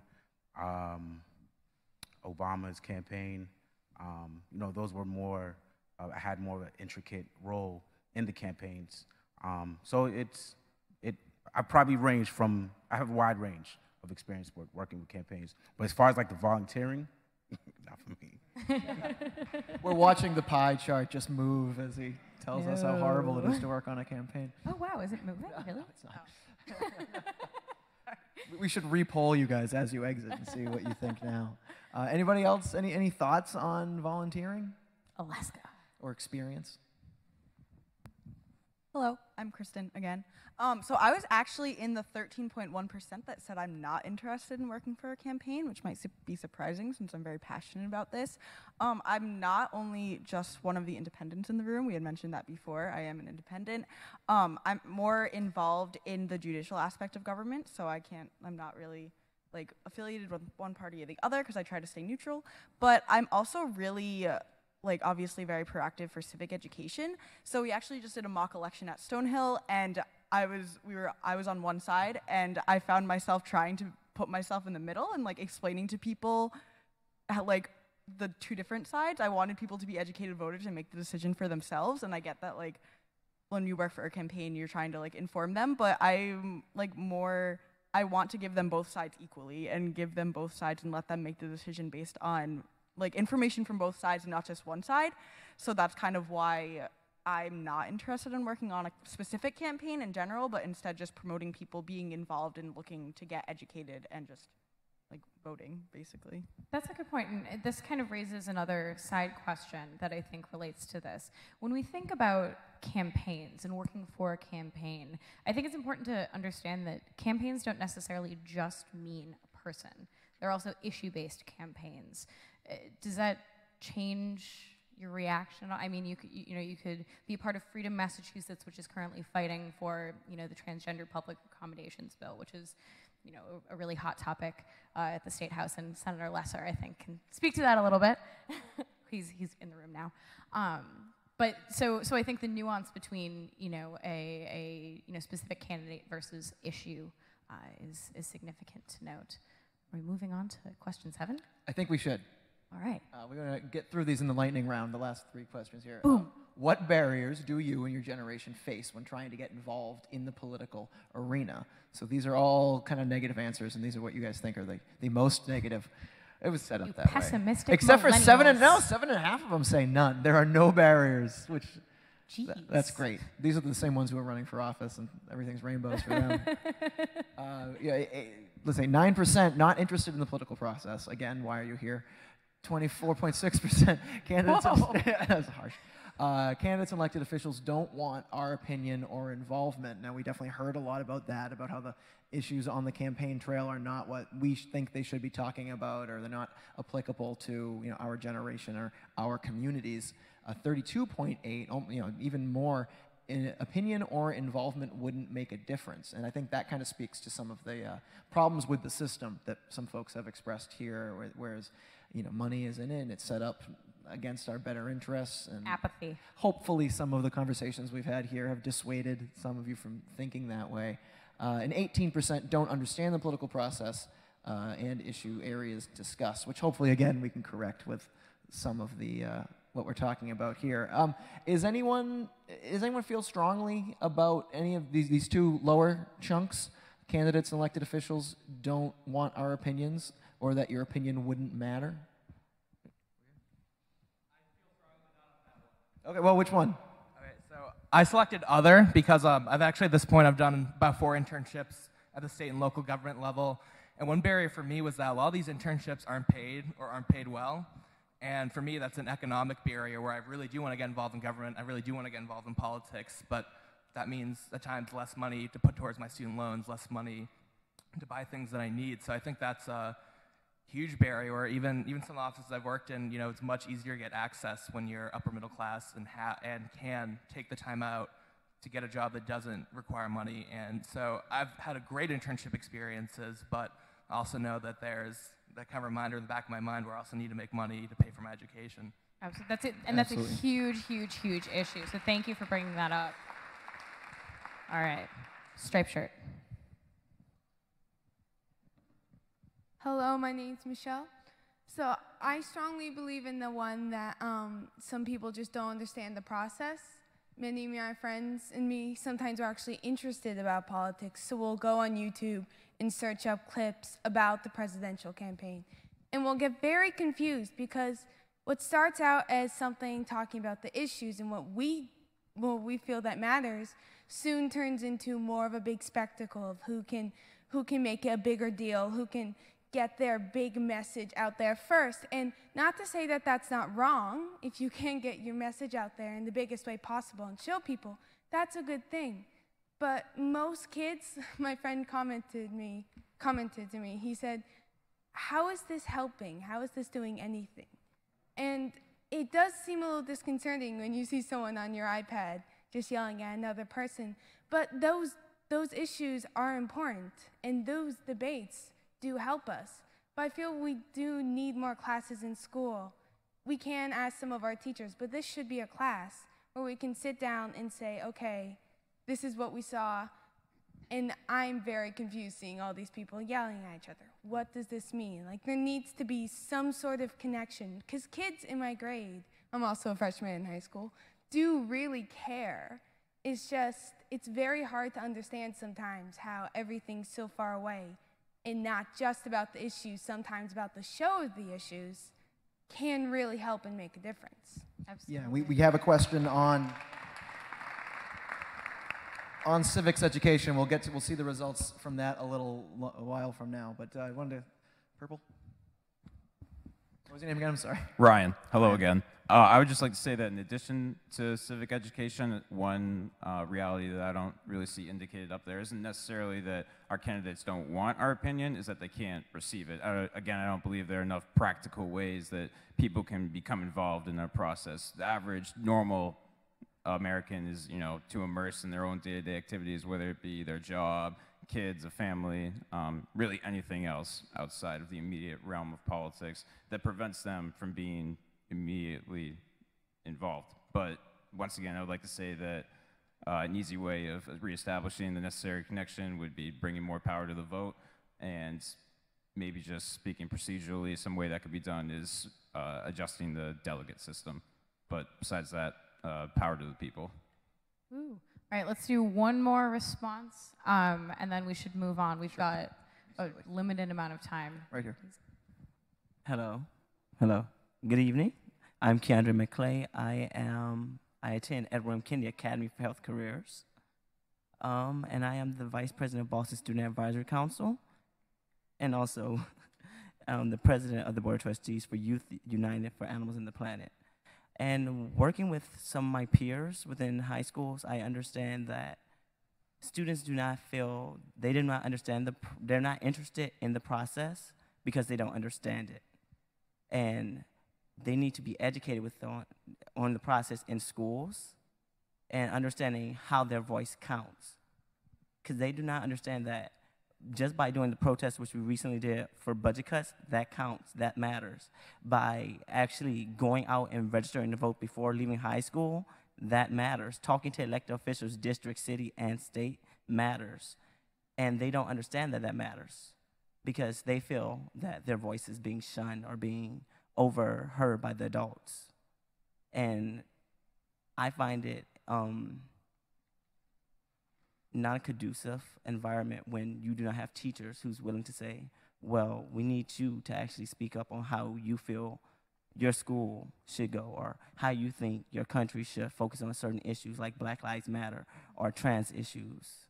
Because they have students within my school who feel very uncomfortable just to go to the restroom, or very uncomfortable just to talk in front of some of the teachers, because we have a majority Caucasian staff within our schools. Right. That's great. Great We point. only have about 3 or 4 minutes left, so I want to make sure that we do see all the results. So question 8, and I apologize if we didn't get to anyone's question or comment on that. Something that Laura and I can talk about ad nauseum forever. How do you get your information about political issues, candidates, and races? Politico, right? It's a healthy over a third for print and online. Oh, even more so, 35.2 for social media, Twitter, Facebook, Reddit, and other platforms. 27% television and radio, word and mouth of other kind of coming in the rear there. Obviously, the big one here is that orange one, social media, Twitter, Facebook, Reddit, and other platform. If this was 5 years ago, I would have told you, but that's all stuff that's from print media posted online, but that's not the case anymore. Absolutely. It's original content, it's native to that platform. There are voices on social media that exist only on social media. We've seen movements come and affect change through that. And I think it's a healthy mix there. This is encouraging to me. I don't know how you guys feel about it. Anyone extremely happy or dissatisfied with the media when they cover politics? Lightning round. Up top, way up top. Oh, yeah. We got a microphone up there. Oh, right behind you. Thank you. Hi, my name is Parson Hicks. I'm a resident of Roxbury, and I'm also the 4th Republican. I heard someone down there say that there were only 3 of us. Yes. Yeah, so I feel that the media has a bias. And for me personally, when I see I would call it the Trump obsession, I don't feel that he always gets a fair shake. And so I tend to come to the point now where as soon as I turn on my radio or as soon as I turn on the TV, if I hear Trump this, and actually pretty ludicrous things are starting to be reported, I don't want to hear it anymore. And so I think, for me as a Republican, and it's probably very well known that many of us feel that the media is biased, it's not something that I typically always rely on to get my news. And, for someone with this position too, I think when I hear certain things reported, it's just very obvious the bias in the reporting. Where do you get your news? Follow-up question. So I think it depends. We know that print media hardly exists now. So I tend to like to go on the web to, sites like Boston Globe. I like main newspapers in addition to New York Times. It just depends on if there's a story there. I like to go to the original one that usually comes from Associated Press. And then again, I love listening to the radio, NPR, but it's just, I think if you have a different opinion from the mass, particularly this state, you can very much hear what I would consider to be biased reporting. Thank you. I personally pride myself on getting criticized from the left and the right, which I have a pretty good track record, so hopefully I don't fit in that category. Well done, Dean. Thank you. The lefties hate me. Anyone else want to weigh in? Otherwise, we should probably scoot on. Yeah, I think we do need to move on to yes. number 9, because I did want to get to the number 9, which is the civics one. Educating youth about our government leads to better functioning democracy. So surprising. Yeah, no, that makes a heck of a lot of sense. But we talked about this quite a bit before. I'm kind of interested to talk to one of those somewhat agrees. Which is 11.5%. There's no disagrees, but is anyone skeptical about civics education? I'll premise this by saying I'm an independent who leans socially liberal and fiscally conservative, but I'm skeptical by the bias in our education system. I believe that this state in particular, these numbers don't surprise me. I think that this state in particular cares very much about education, but a state like Nevada does not so much. And so I would want to assure that the civics education would be equitable across the entire nation so that everyone has the same understanding, but how do we make that fair?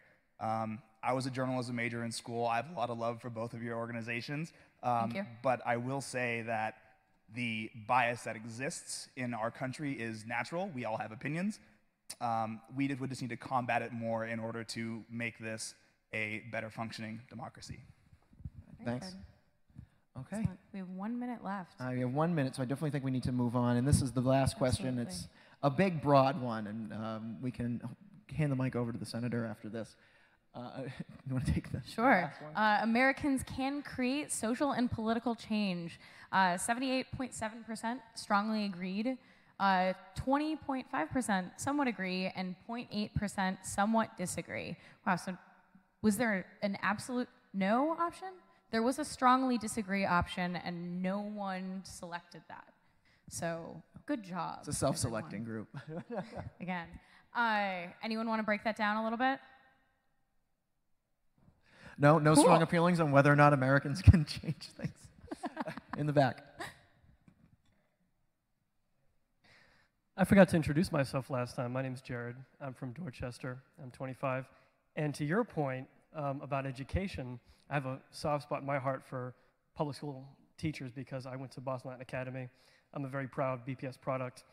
And we were lucky enough, I was fortunate to have civics and to have AP government. And I don't know if the rest of the state and other schools and around the country, as the gentleman was alluding to, have the same standard of teaching that we can apply to our own lives and the importance of education. To rope it back to my guy, with Bernie Sanders, he represents everything that I've ever cared about, and his values are my values.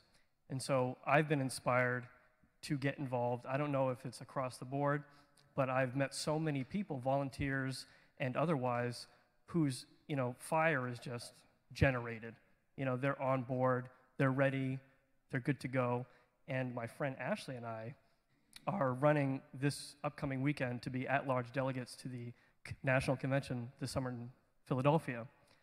And that level of participation to me is very important, just to be almost like outsiders getting inside and learning the process and what it's all about, and really getting our demographics causes across, what we really want to see change. Great, thank you. Fantastic. And up top. All, I would like to say it's a pleasure to be here to see what's all the questions that's going on. I was actually going to bring this up on question number 7, and that is, what do we consider as American? I mean, this is the U.S. is the most diverse country, and we have to keep in mind it's diversifying every single day. And a lot of people with different cultural backgrounds are not considered American.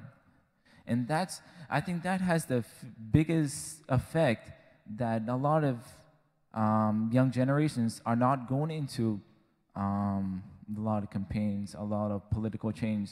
And that is the reason that whatever that question considers as Americans cannot create a social and political change, because we have to include everyone, no matter what culture they are or where they are from.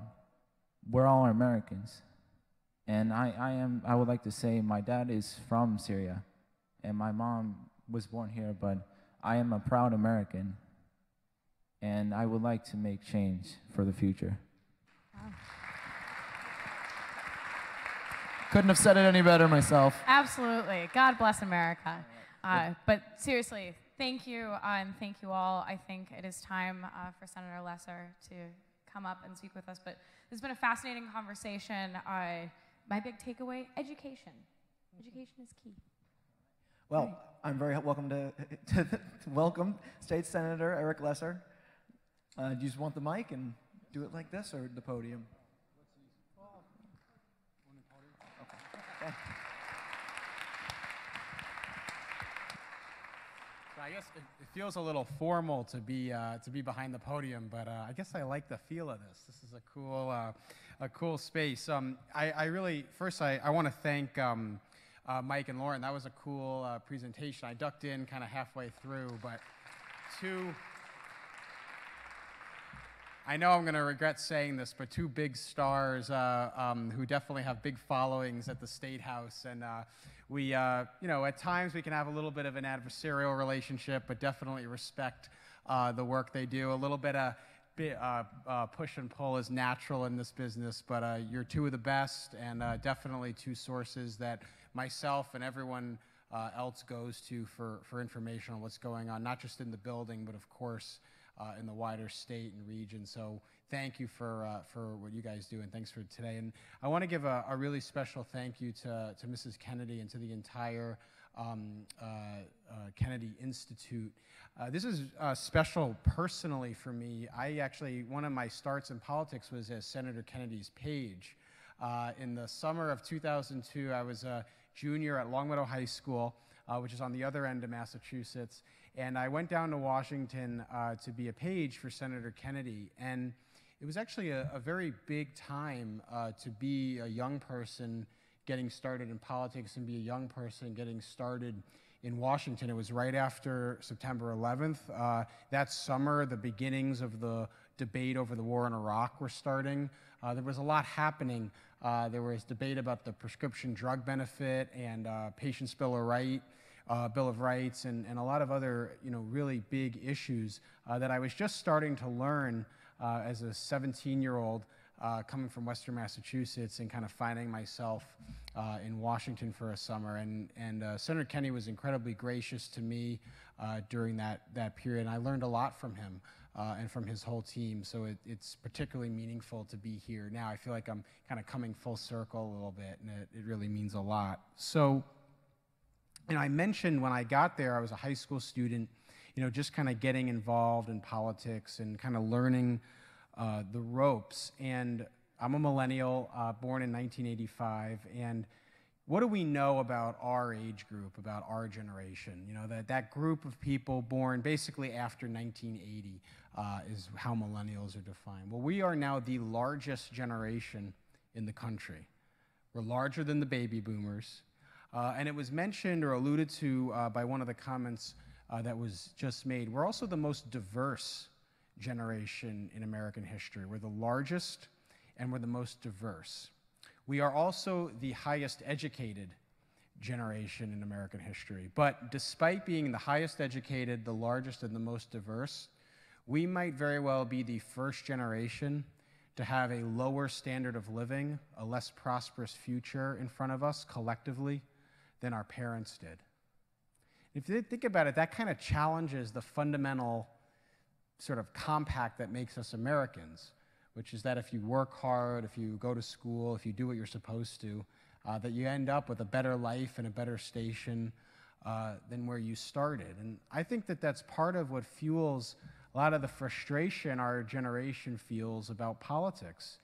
And if you think about it, it's actually kind of understandable that we're frustrated about politics. We kind of came of age with 9/11, the war in Iraq, and the Great Recession and the financial crisis and everything that came from that. So I think it's understandable that we have a little bit of a kind of cynical view of politics, and maybe sometimes a little bit of a sense that our voice and our station, maybe doesn't get the representation that it needs or that it deserves. But I think that the antidote to that is what we're doing today. And I really think that it's incumbent upon us as young people who are going to inherit the challenges we face to take on and to challenge that cynicism rather than to embrace it. Because frankly, the trendy thing to do right now, the cool thing to do, is to tune out or turn off or walk away or leave the work to somebody else or to some other time. And so I just want to really encourage everyone to keep at it. I learned it from a very early age. Just the summer before I worked for Senator Kennedy, actually, we were faced in my town, a small town in western Massachusetts, about 15,000 people. We were faced with budget cuts that were going to lay off 40 teachers in my high school. And 40 teachers in a small school system is a big, big cut. It was going to really change the quality of education for me and for my classmates. And I remember the principal called us all into an assembly, sat everyone down, and basically said, Mrs. Morris, Mr. DeBurn, this teacher, that teacher are not going to be coming back next year. And I didn't think it was fair that 14 and 15 and 16-year-olds should have to pay the price for bad decisions made somewhere else, by somebody else. And so what do? We organized. We actually knocked on every single door in our town. There are about 5,700 doors in our town. We knocked on every single one. We worked with parents, teachers, and students to encourage, to plug that funding gap, to save those teacher jobs. And actually, you'd like to think that the whole thing is a nice, neat line, but the first vote failed. And those pink slips were sent out. Those 40 teachers got these pink slips in the mail. So I was young, I didn't know any better, so we knocked on every door all over again, put the measure right back up on the ballot. And the second time it passed, and those 40 pink slips were ripped up, thrown in the garbage, and those teacher jobs were saved. So it was an early lesson for me that despite the messiness and the frustrations of politics, and trust me, there's plenty of them, that this still remains one of the most powerful and important ways to make a difference and to help people. So after that, I caught the bug. I went down to Washington. I worked for Senator Kennedy for a summer. And then I joined Barack Obama's campaign in 2007 and 2008. In fact, my job was, I was the lowest guy on the totem pole. I was in charge of carrying all of his suitcases around during his 2007-2008 campaign. We traveled to 47 states together, traveled over 200,000 miles. And actually, my joke was after 200,000 miles in 47 states, I never once lost a bag.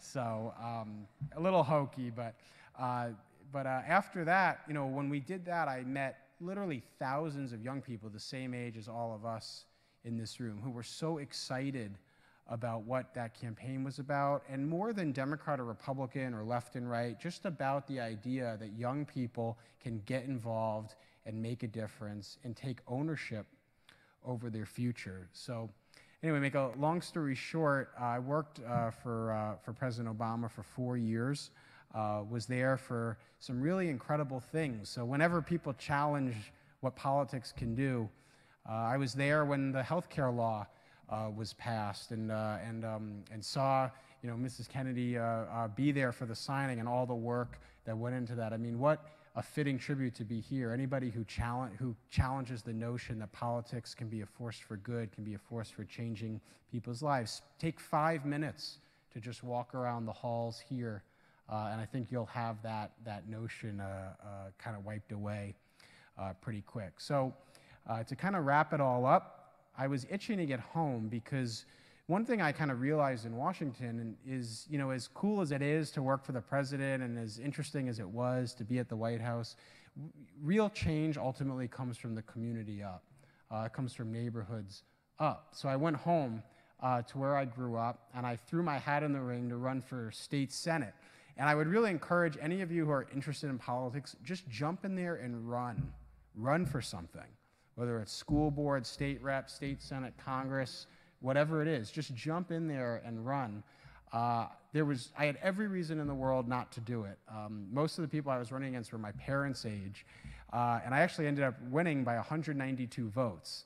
So whenever anybody says that one vote doesn't count, I remember on election night thinking back to every person I spoke to get to that margin of 192 votes, and now get to work on things that are important to us and to our generation every day, which leads to the initiative we're running now in the Massachusetts Senate, which is our millennial engagement initiative. And actually, Mike has written quite a bit about this already. The idea behind this is rather than telling young people what we want as a Senate to work on, as a state Senate, we're going out and we're asking young people what they want us to work on.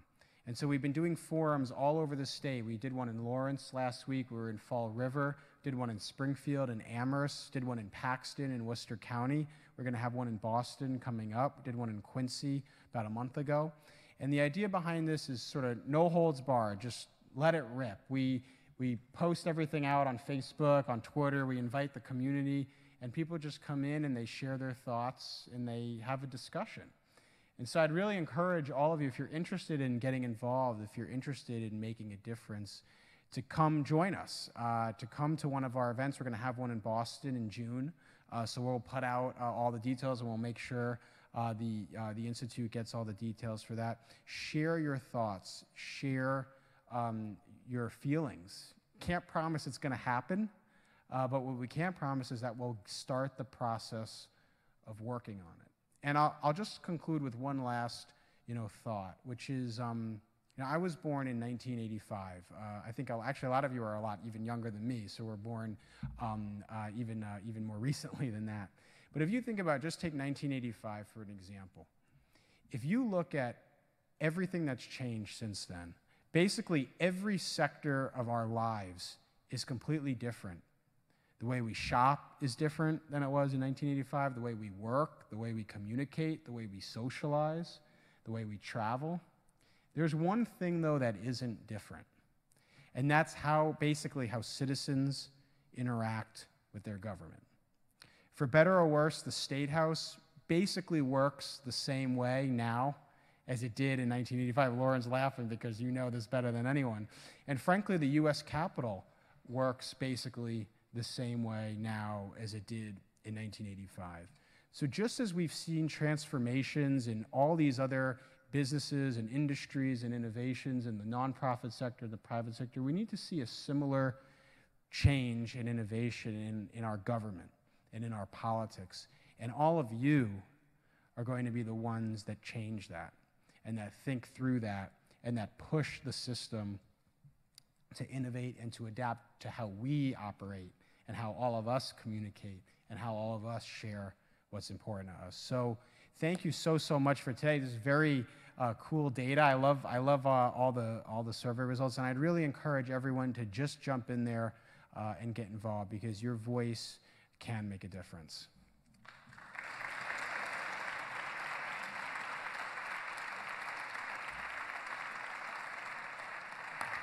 Thank you so much, Senator. All right, we are pretty much done. Let me get my little closing spiel. Well, thank you all for sharing your thoughts in this evening and going through those votes and the polling. I think we all got quite a lot out of the information and data that we went over here tonight. The Institute will be sharing the results via social media, so if you want to check up any of the crosstabs, you can go in and find all that on the Institute's website. And again, we have the hashtag YouthTownHall. You'll have the chance to network at a reception following this right now. And please remember to take a minute to record a pledge to vote video and then tweet it using hashtag EMKIPledge. Again, shoot yourself a video of you planning to vote, pledging to vote. We don't care for who. And then tweet it out with hashtag EMKIPledge. And thank you all again.